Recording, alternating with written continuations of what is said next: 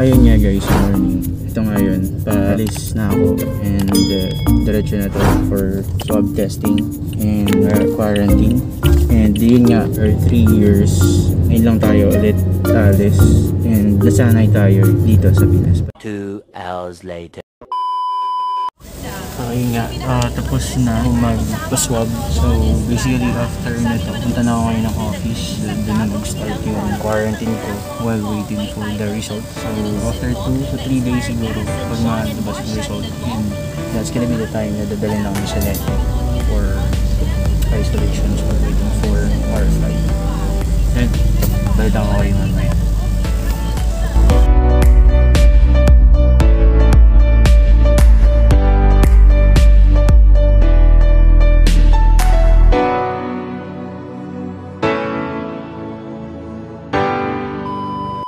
Ayun nga guys, so kararating ko lang while waiting for my swab test result. Mga 2 or 3 days maximum para ma-receive yung result. That will be the time. Dalhin kami sa Neti, sa Laguna. Ano kami maghihintay ng flight namin. After swab test, so kailangan wala ng contacts, even your family member. Isolate ka na while waiting for the result. And then, mas pinahirap pa ngayon kasi any of your family member not allowed to attend sa airport. Then, may ganun talaga, especially we have to comply with protocols and implementation. Bye. 1 eternity later. Hey, what's up guys? Good morning. This is gonna be our 3rd day after namin ma-swab test na negative. So, thanks God naman. So, today, dadalhin kami sa Neti for isolation. We're waiting for our flight. So, ayun, prepare lang ako and balikan ko kayo. A few inches later. Thank you. So, may sundo na kami. Stop me ngayon. Thank you. Thank you, Chief. Hi.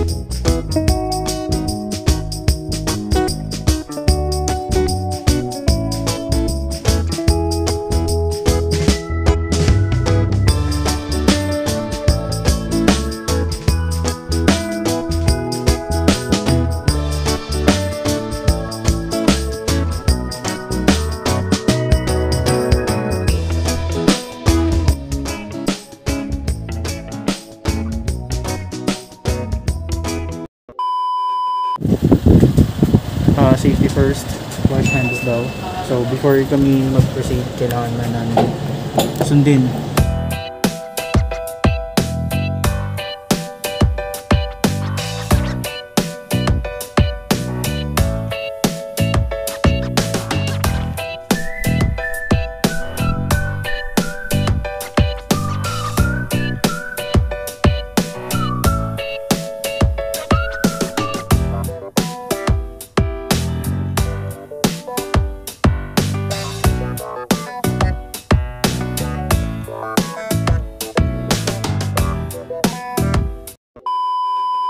Ayun guys, nandito na kami. Sobrang laki.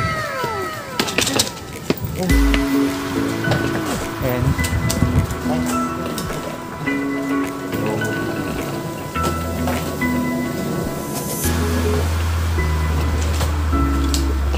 ito yung magiging temporary. May magstay muna for the meantime while waiting for our flight. And parang isolation na rin siya, quarantine, to make sure na safe kami before depart. And yeah, lilibutin natin ito mamaya. Let's go ahead and enter the building. Sige po. Yung bilasan natin sir, within isang oras sir. Okay. Kukunin niya dito yung gamit niya sir. Lahat ng gamit? Sir, ang gamit po sir. Yun. Lalagay daw yung gamit namin dito for para parang ma-sanitize.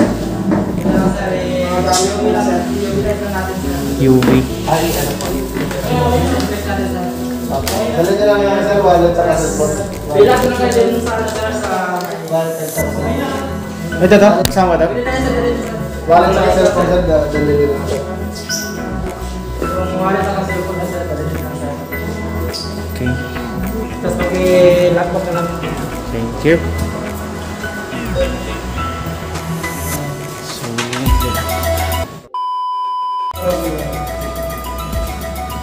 ayun, so yung gamit natin is nilagay doon for UV light.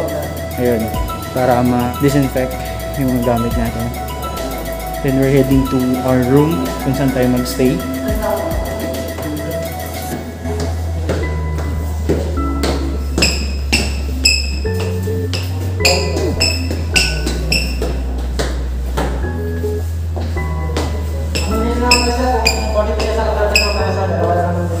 Ah, yeah. 34 yung sa akin. Dito yung 40 kasi yung 34 sa dulo sir. Ah, okay. Thank you.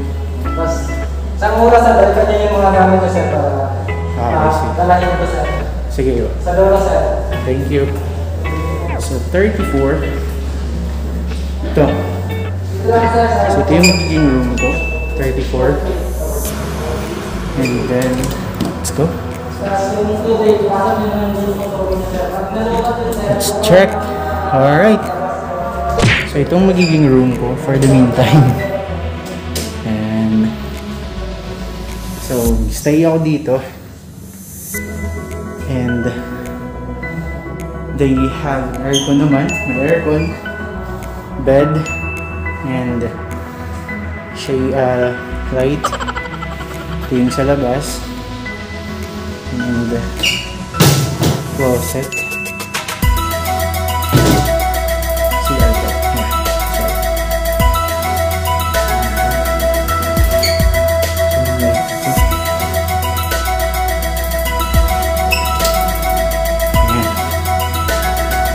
So, ito yung room. Ay, ito yung CR.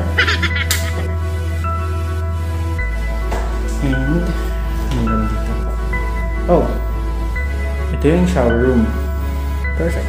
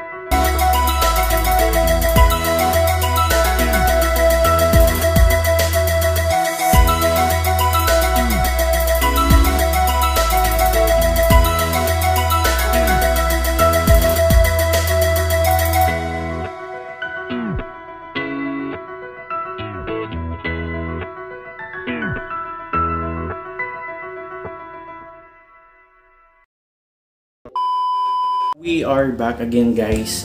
Today is our actually last 2 days here sa NET, which is yung facility quarantine namin.